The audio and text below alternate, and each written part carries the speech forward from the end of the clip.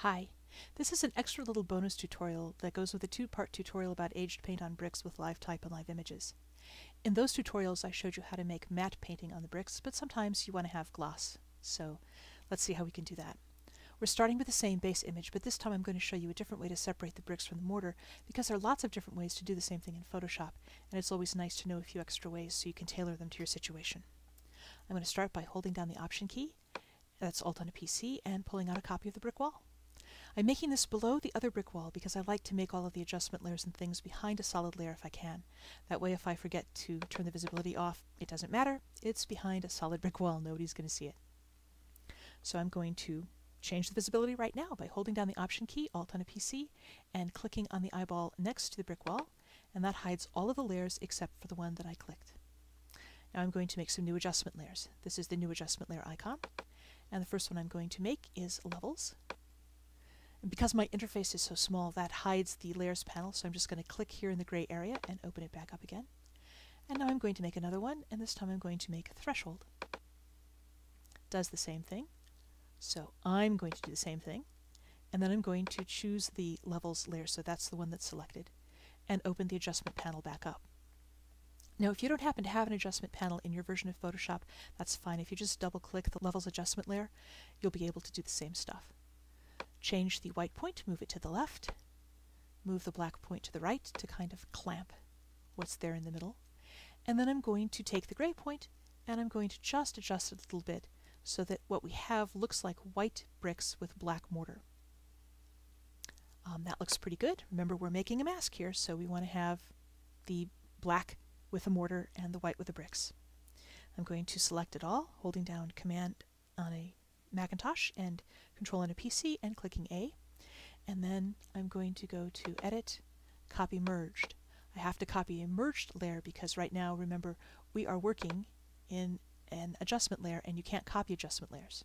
It doesn't work.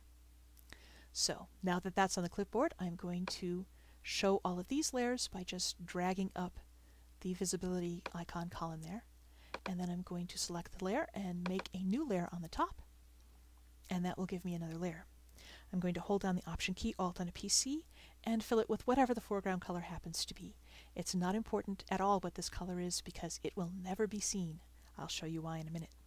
I'm going to drop the selection, then I'm going to go to the new layer mask icon right here, and I'm going to click on that and make a new layer mask. Hold down the Option key, Alt on the PC, click on the mask thumbnail, and then just paste. And now we have our mask on the mask where it belongs.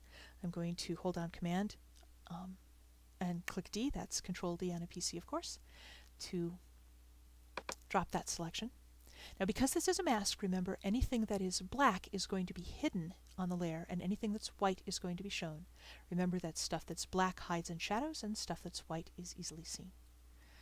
Now I'm just going to click back on the layer, so we go back to the layer, and there we have it. We have the black bricks. We have the invisible mortar, so you can see the colors behind it.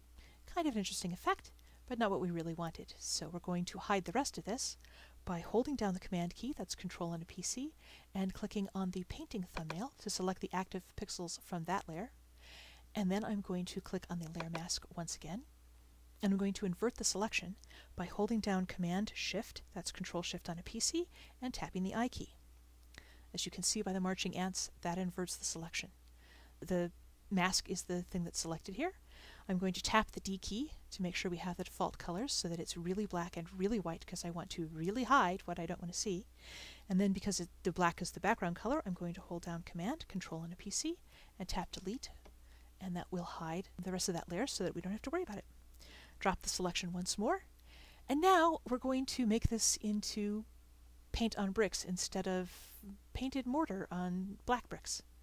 So we're going to change the fill of the layer, not the opacity, the fill to 0. That hides all of the pixels on that layer. It doesn't hide the layer itself. The layer opacity is still 100%, but it hides the pixels, so that's why we didn't care what color they were.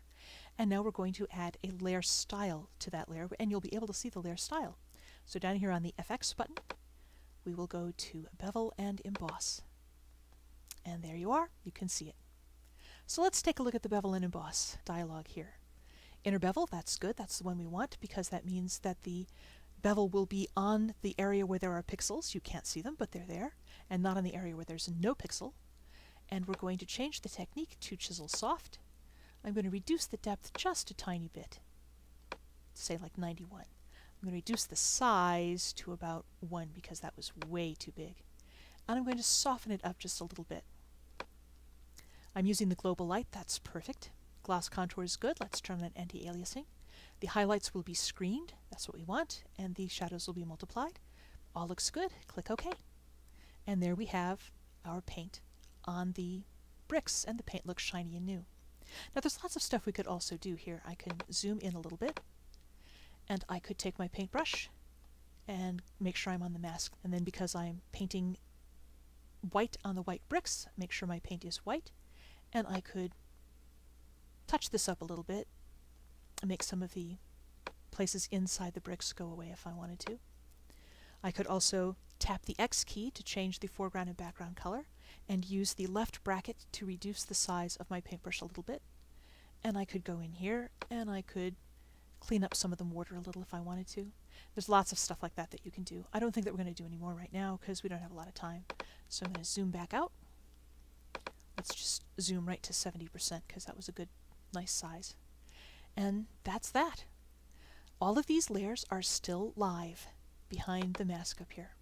So I could take the type tool and I could change this to drink, and I could change this to orange juice, and it's live and it works, and it's always going to be painted no matter what you do to the layers or to the image because it's a mask on the top. And that's that. This is Robin Wood, and I hope you found this helpful.